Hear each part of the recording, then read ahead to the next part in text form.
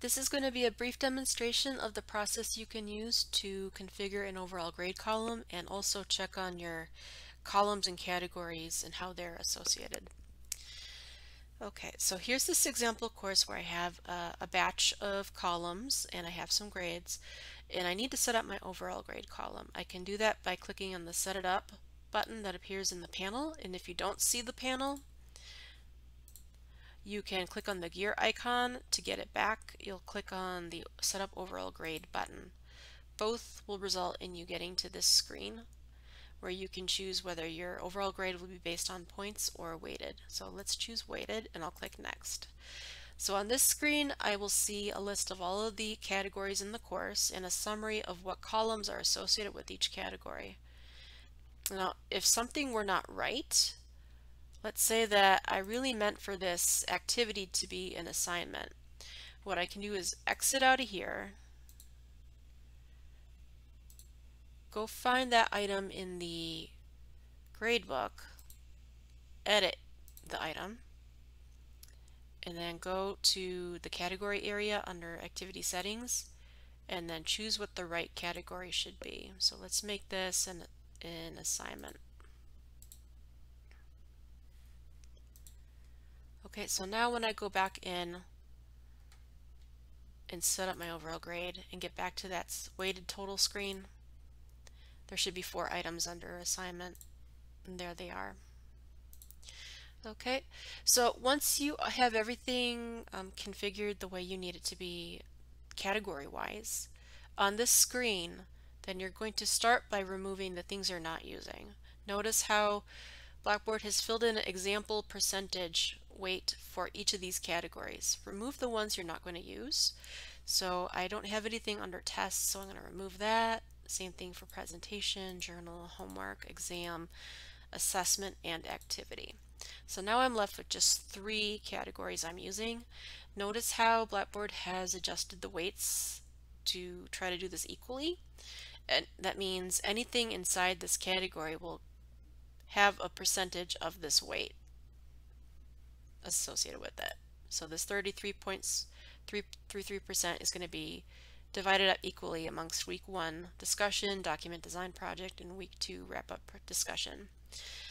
Okay, that's if you wanted to use the broad categories to determine your final grade.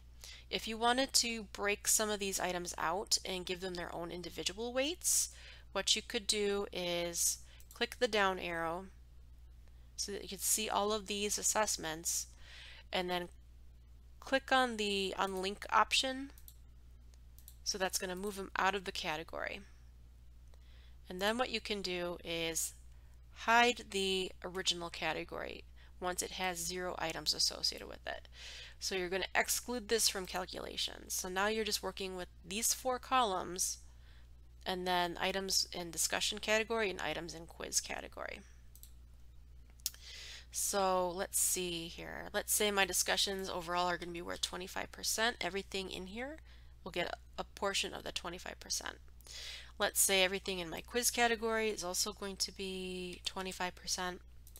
And then I'm going to adjust my values here. Let's say my career essentials I'm not even going to include. I'm going to break that out. It's not going to be included in the weighted total. And now I have to adjust my assignments. So I want my document review to be worth more. So let's make this 20%. And then let's say my game is going to be worth less. So let's make this just 10%. So then my rationale assignment will then be 20% as well. So Blackboard will try to adjust these weights as you start filling in the other values. Okay, so these 2 assignments are 20% and this one last assignment is going to be worth 10%.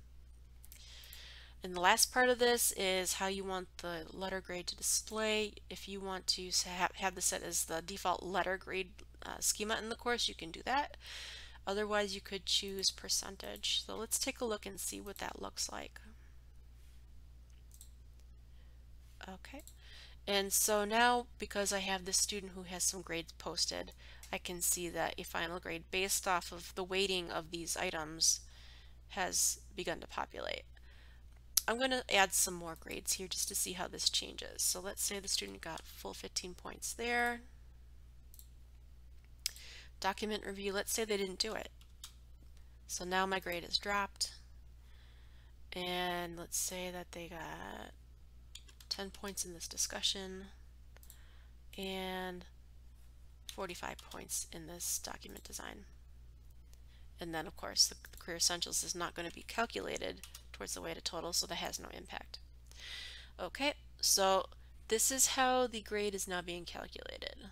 So all of the assignments, all of the discussions, and the quiz are being weighted to create this final grade here. And again, that was based off these calculations. So the individual assessments have their own weights associated with them because I broke them out of the assignment category, and I made that category excluded because there's nothing in it anymore technically, and we're only going to be weighting the assessments outside of it.